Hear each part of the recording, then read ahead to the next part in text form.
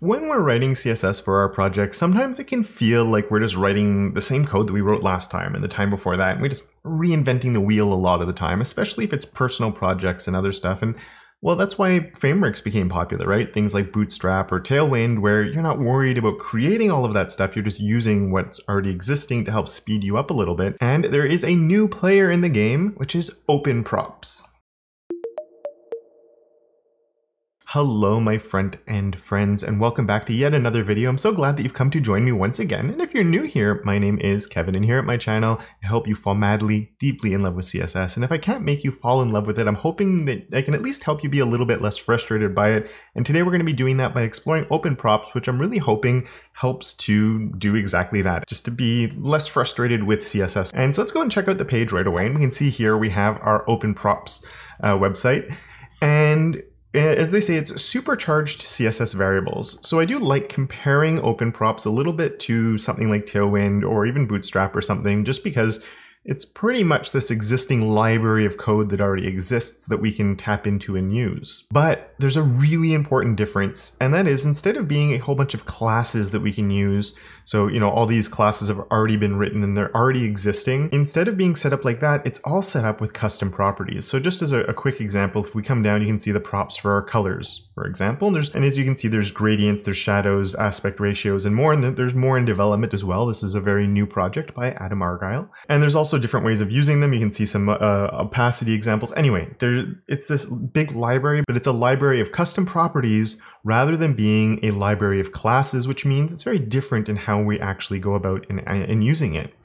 So to get started, at the very top here, you can go to Get Started, and there's actually a lot of different options. There is this no installation required version using CDNs. You can install it with NPM, and there's also a CLI here too, which is cool. So you can customize your build a little bit that way. And if you do go the NPM route and you're installing it locally, there's also a post CSS plugin for just-in-time props, which is really cool. If you don't know what that is, don't stress too much about it, but I'll probably do a video on that in the future. But today I just want to look at doing an introduction to using open props in your actual project and a little bit of how it works and some of the different options we have. So I'm going to stay really simple, and we're just going to go to this no installation required. And as you can see, there's the different ways to bring it in, and you can even bring in like individual colors or the easing or the sizes if you want to focus on more individual packages and not use the entire thing. But I'm just going to come here to this index one and grab this, copy that. And so let's move this out of the way and go over into VS Code now. And in VS Code, I'm going to come here in my head and let's go after my title. And I've just set up a very basic boilerplate just with a few things that we can play around with to explore how all open props works. And you'll notice I'm actually bringing in two things. I'm bringing in open props here and normalize. And I'm actually going to comment out normalize. We're going to come back to that in a little bit to explore what normalize is, because it's not the normalized CSS that you might actually be used to. It's open props' normalize, which is very opinionated. And we'll dive into that. But first, let's just bring in this here and let's hit save on this. And actually, we're going to do one more thing. And this is where it's very different. Again, you will need your own CSS file. So I'm just doing link CSS, hit tab, and because I'm using Emmet in VS Code, it links to my CSS file. If you do it like I just did, it's just going to do a style.css, but that is what I've called my file here, style.css. And so let's go and look at my page that I have, which I have right here in this tab, which is just, there's nothing, right? We have a very generic looking site with nothing going on. So we can do our normal like star. And okay, so let's get started. And if we come and look here, I have in my main here, I have this intro section. So we're going to start there a little bit, or I guess we could start on the body itself actually. And let's start with font family. And so font family. And instead of coming in and actually writing a font family, I'm going to come here and write var, and we're just going to do font sans. And look, my font's changed. And you go, wait, Kevin, what's happening? And this is because over here, I am linking over to the open props style sheet. If you remember, we just did that. And because we're linking to that, if I go here and I go to typography, you can see that he has set up different font stacks for your sans, your serif, and a mono. And so we have those available to us to use. And well, let's come in and change some font sizes too, because there's font sizes. And this is the type of thing, if you're not used to using frameworks or libraries, it can be a little bit strange that you're referencing material like this. But if ever you've used anything like that before, at the beginning, you do have to sort of reference the documentation a little bit, and the more you use it, the quicker and faster you get at everything.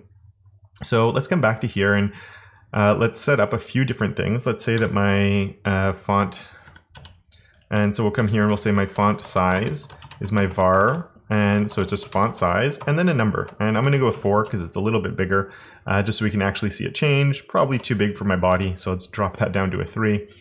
And there we go. So that's coming together and it's not looking too bad. And let's come on to that intro that we had. So dot intro, and let's come in and add a background here. I'm going to say background var, and let's go with the, we're going to go with the gray 9, I think, which is really, really dark. And there you go. You can see it's come on there. And then we're going to come in with a color to change the color inside and say var gray 2.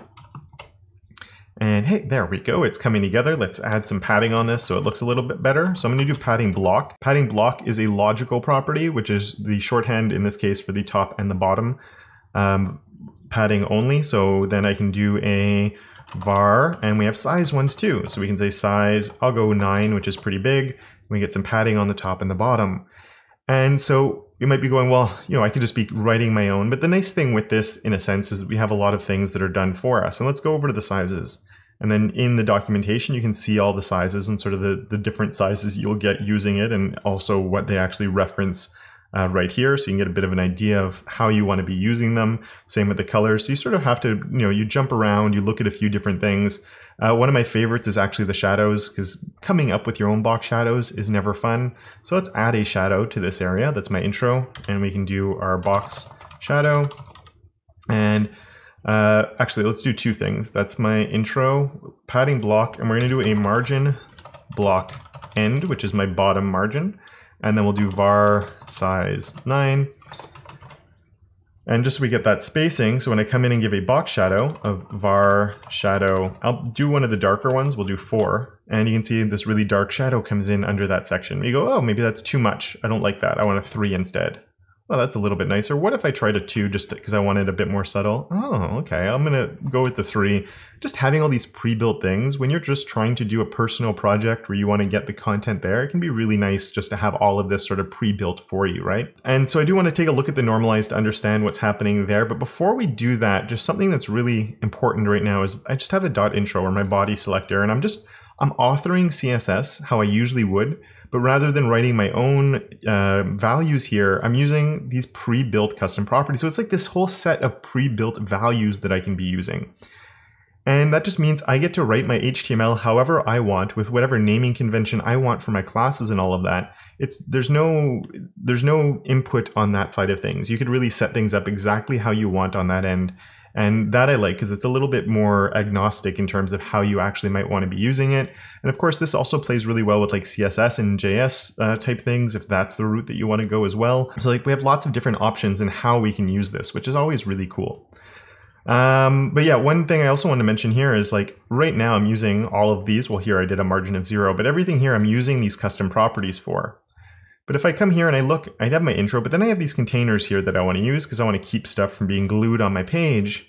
So how would I actually do that with this open props? So container, and you might be looking in your sizing and looking for something, and you might not see something that really fits what you need. And well, that can be a little bit annoying, but we can just come here and just say that we have a width. And I'm going to use a bit of modern CSS on this with a min function.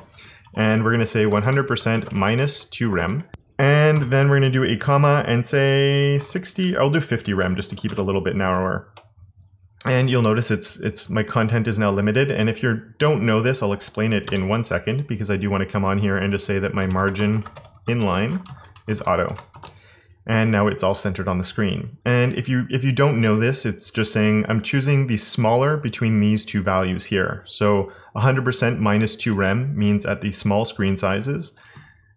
If we go into the responsive mode here, at these smaller screen sizes, you can see the content's not touching the size. So it's doing 100% minus 2 rem. So I have 1 rem on each side because of the margin inline. And margin inline is margin left and right only. So it's leaving that space on the 2 sides. So is it this one or 50 rem, which means if that 100% minus 2 is bigger than 50 rem, then that limits the size there. So we can do a nice modern approach to setting up a container right here.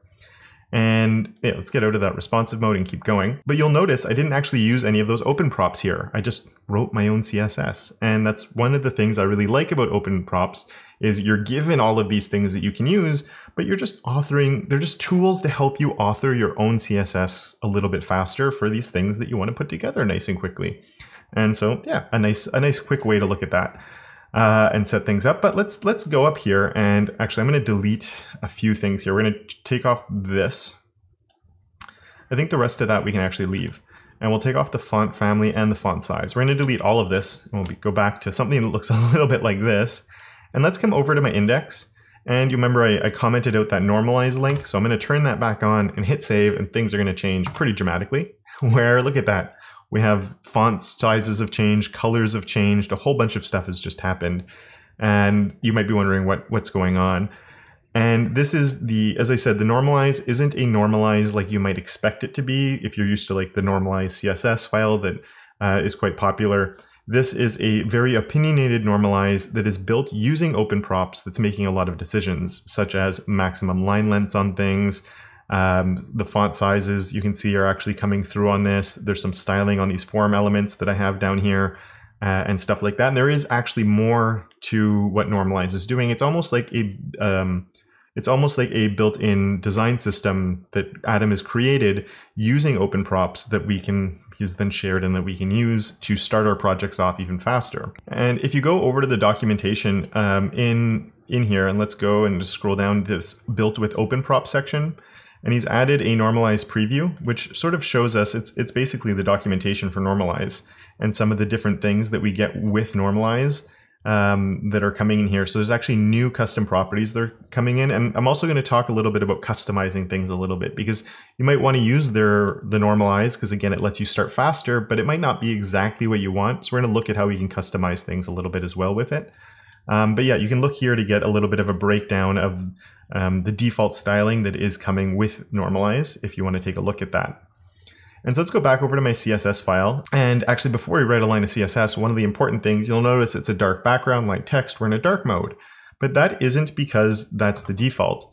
That's because I have dark mode enabled on my system. So if you go into the DevTools, and this is in Chrome, I can hit Control-Shift-P, which brings up the command palette here, and I can write light. And I'll see an emulate CSS prefers color scheme light. If I click that, look at that. We have the light mode enabled. And then if I want, Control-Shift-P, and we can go, and I'm gonna write dark this time because I wanna go back over to my dark mode. And there we go, and we can go back to the dark mode. If you're in Firefox, it's actually even easier. There's a toggle in the DevTools that you can hit. But yeah, just to say that it's coming in with a pre-built light and dark mode, and we can even explore that a little bit more. Because what I'm going to do here is on my body, or not my body, let's go to my intro now. And in those docs, when we were looking at it, you might have noticed there was a background of var surface. And there's 4 surfaces. One is the one that we currently see. Then 2 is going to be slightly lower contrast. So it's a little bit of a lighter background. And you can go all the way up to 4 with that. And then we can go back down 3 and 2. And the advantage of using the surface one here is this is coming with the light and the dark mode built into it. So I guess let's go take a look at that actually. Let's open this back up, Control-Shift-P, light. And there we go. And you can see that there is a difference in the background between here and here. It's not very drastic. Let's go up to a 3. You can see the background's getting darker here. So this using the surfaces of Normalize. This is not part of the regular open props. This is part of the Normalize. When we do that, it's going to come in with the pre-built emulation, or it's going to come in with the pre-built styling for the light and the dark mode, which can be pretty cool. So let's say we do something like that, and then we want to sort of do a little bit more on here. So I'm going to come on this hello, and so that's my H1. So let's just come right here and say H1. And another one that we had available to us is brand. And you can't just write var brand, you need to put it on something. So we're going to say color var brand, and then this pink comes in. And so yeah, we can start customizing things a little bit. Let's do my H1 and my H2 actually. H2, and they're both going to use the var brand. So we see that pink is coming in a few different locations. But you might want to customize things or break out of how some of this is working, even though you're using the Normalize. So it's very easy to do that. Because one nice thing with even just open props in general, because everything is just a custom property, it's very easy to overwrite things and to customize things how you want to customize them, which is really nice. And then there's the added benefit of with the normalize here is everything is done with the where selector and is zero specificity. So if you want to overwrite anything in here, anything you do it just overwrites it. There's no fighting, there's nothing going on, so you don't have to worry about trying to run into issues. So say you don't like the brand color being this pink color, you can do brand and I can write red. And everywhere that was that other color has now switched over to this really bright red that doesn't look very nice. And I go, oh, I don't like that. Well, wait, Open Props has its own bank of colors. Why don't I try one of those reds? And I can say red 6 and see if I like that a little bit better. And oh, it's a little bit more subtle. It's not as in my face. I think I'm going to try a lime and see what the lime looks like. And that looks a little bit nicer. I like that a bit more. So there we go. I start getting my site coming together nice and quickly. Now, there is one thing is because I've overwritten the default color here, and let's make this a little bit lighter. I'm going to go with a lime 2 just to show you, like we have this very light green coming in. Not a huge fan of it.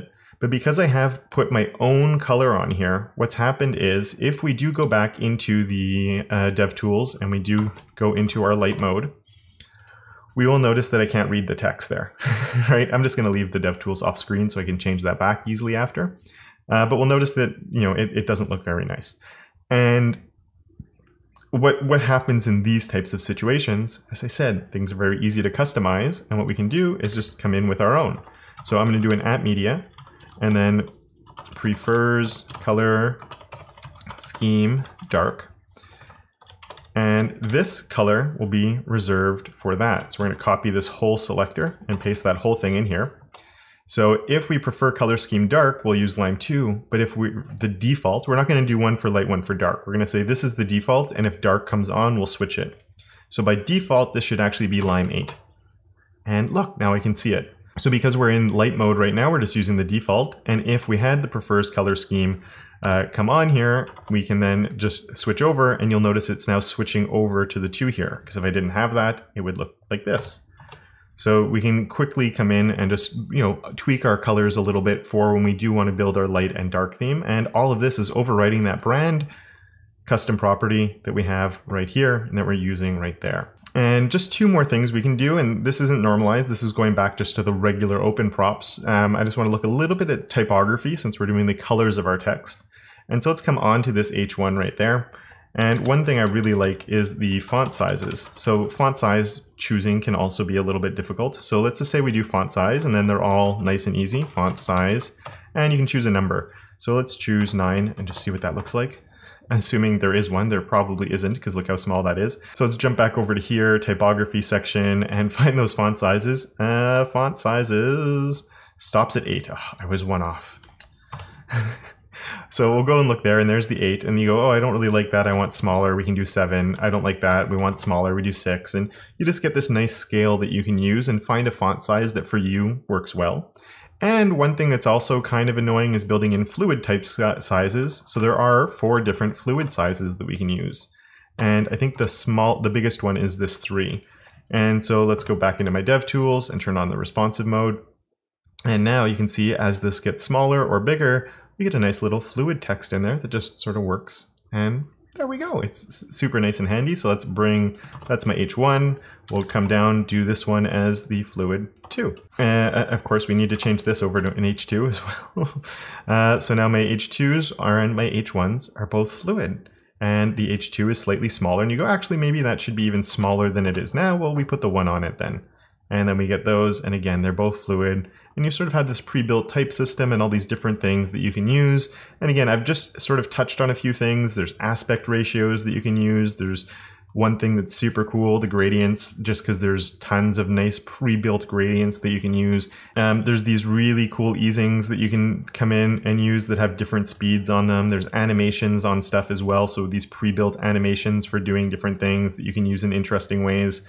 So there's a lot of really good stuff in here that you get to pick and choose and author into your own style sheets. And I do want to say there is the media queries down here as well, but don't use these unless you are using post CSS. And it talks about that a little bit here because these will be supported in CSS in the future, but right now it isn't currently supported. But post CSS does have the preset environment plugin, which allows us to use some future CSS technology today.